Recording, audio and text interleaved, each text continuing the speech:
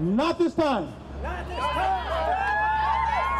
They huddled under umbrellas, dealing with pouring rain. But for this cause, they keep fighting. If a person has been hurt, if your family member has been killed unjustly, we will go and fight for you. They're here to honor Billy Langford. Listen, it's overwhelming. Billy should be here.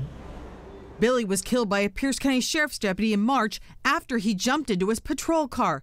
Loved ones say he was having a mental health crisis and they called 911 for help. Understand that these people need help, and whatever kind of training there is available, get out there and make that available to the officers so we can trust and feel safe that when we call for help, that this is not going to be the type of result.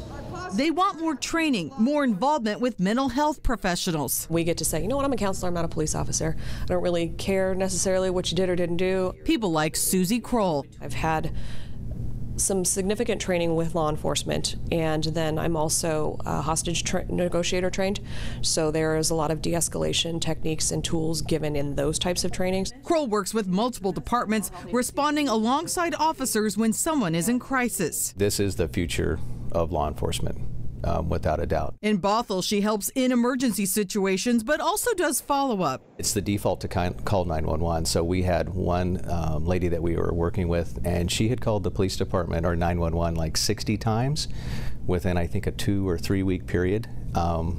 Those calls don't come in anymore. That individual is now plugged into counseling services. Officers in the department have embraced her help and advice. That's a huge win for cops, because that's really what the ultimate goal is you know, we're trying to help people out there. And we see such amazing results when you have mental health professionals embedded with law enforcement, so that when they go out, they're actually able to quickly ascertain what the real problem is. There is hope. Back at the Raleigh State Center, Monka Dingra says they're expanding funding for the use of mental health professionals with police. They want them in every department, bringing together those who need help and those who have come to help them.